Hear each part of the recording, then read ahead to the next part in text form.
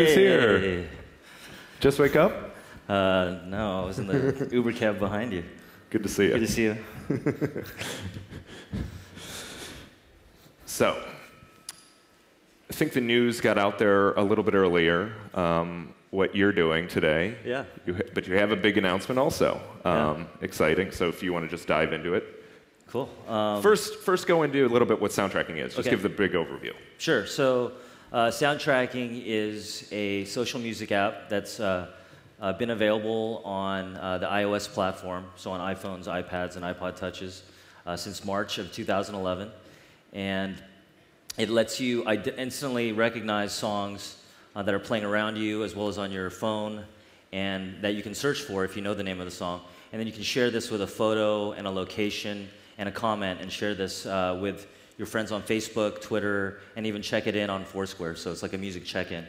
And we've grown to about 1 million users after 10 months. And we're sharing right now about 6 million music expressions on the social web, so Facebook, Twitter, and Foursquare each day. So on a daily basis, a growing community is sharing these music moments. And you're the biggest one on Twitter, right, in terms of people sharing music?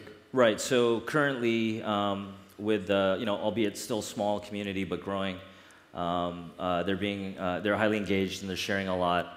And right now, it's the most shared music service on Twitter and Foursquare. Mm-hmm. And we believe it's also the most shared music service within the Facebook newsfeed, not the ticker where Spotify lives. And now you're doing something to potentially blow the doors off even more with a whole new app. Sure. So, as any startup will do, they'll look at sort of user requests, right? So, consumer requests that come in through Twitter or through email or through a support website. And our number one request since we've launched has been, we love the concept of your iOS app. We love Apple products, but I actually use Android. And so our number one user request has been, when's an Android version going to be available? And this has been especially true of our non-US potential fan base. All right. And so, and then the second user request was, I want you to integrate not only with iTunes, which the iOS app currently integrates only with iTunes, but they wanted to have integration so that they can use it with their Spotify or their RDO accounts.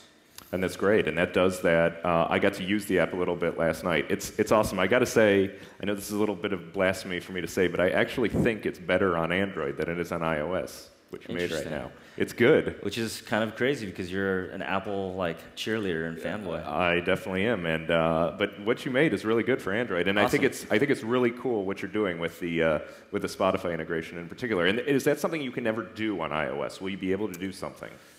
I think you can, but I think that some of the advantages, there are tons of advantages to working on iOS as a mobile developer, and I think 10 out of 10 of the popular social apps out there on mobile will actually agree with that. But right. I think there's some distinct advantages that can be leveraged on Android, and so we're happy to announce today that we're launching our Android app, our SoundTracking for Android app, here at LeWeb.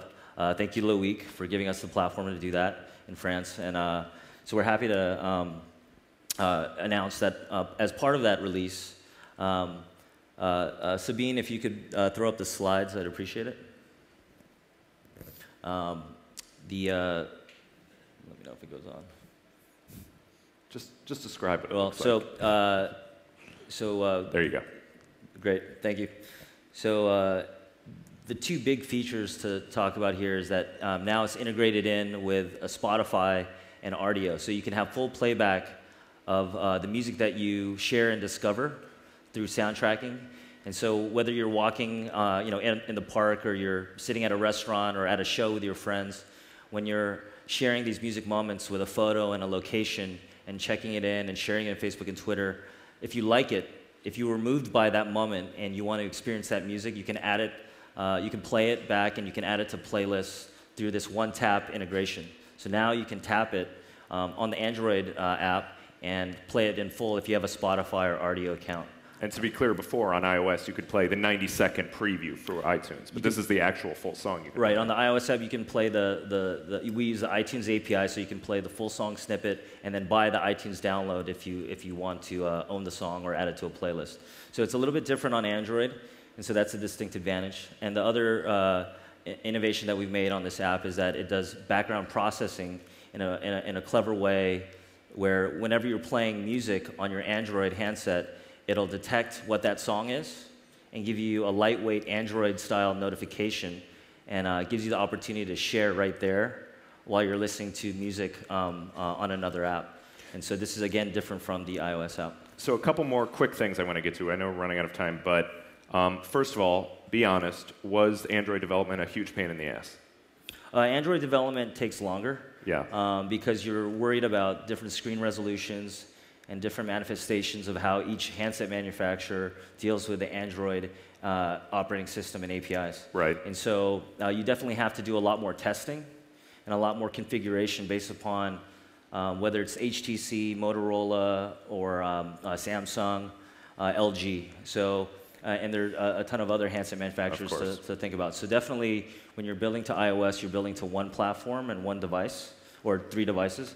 But when you're building to Android, you're building to one operating system with several different flavors. Mm-hmm. And I think they even kind of use that metaphor in their releases as well. Right, the ice cream flavors.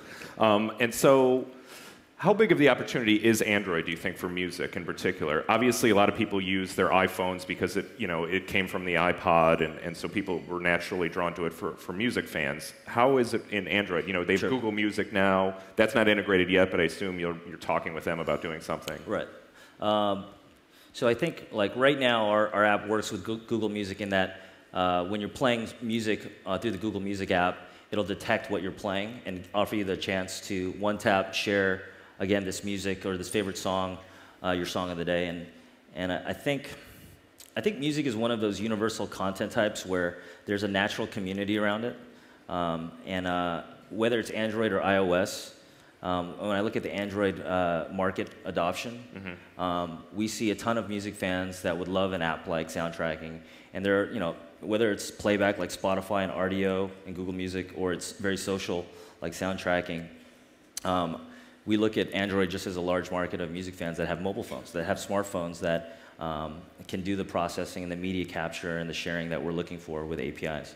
So I think the best thing that can happen right now is that all the social platforms continue to develop their SDKs for each of the platforms, mm-hmm. And that a lot of the music services out there and the media content services also provide APIs in the form of packaged SDKs for developers like us to work with that, because it really takes out a lot of the heavy lifting for great mobile app development and great user experiences. Yep. All right. Well, thanks a lot, Steve. Thanks so much.